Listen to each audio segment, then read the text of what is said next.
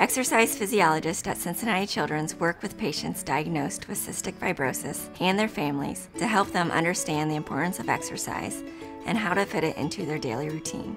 Exercise benefits everyone, and for those with CF, it helps with airway clearance. Because of the vibrations from moving and breathing harder, this causes mucus secretions to loosen. Exercise improves strength, endurance, and gross motor skills, quality of life, and mood.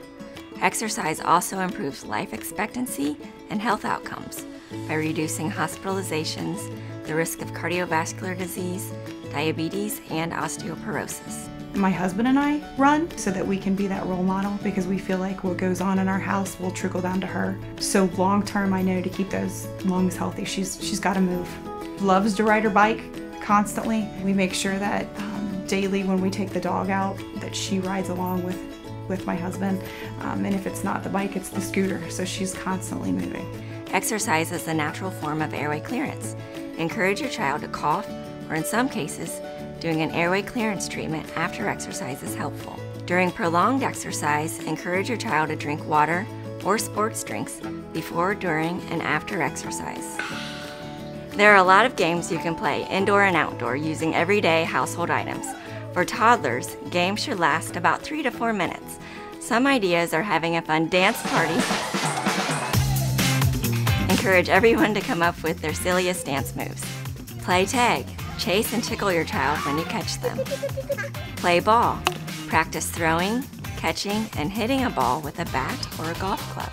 Try a few rounds of Simon Says. That can include climbing stairs, jumping, walking backward, or on the tiptoes.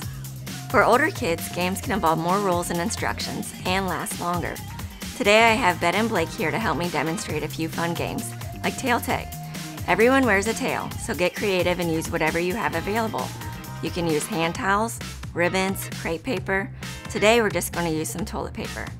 You can tuck in the tail in the back of your shorts so that it hangs down the back. On go, run around and try to catch each other's tails. Hot lava. This is a simple game that requires imagination and something your child can hop on, like pillows or big pieces of paper.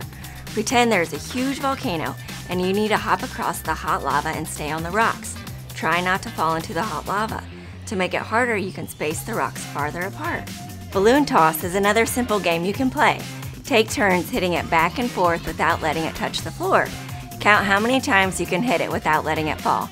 To make it even harder, only use your feet.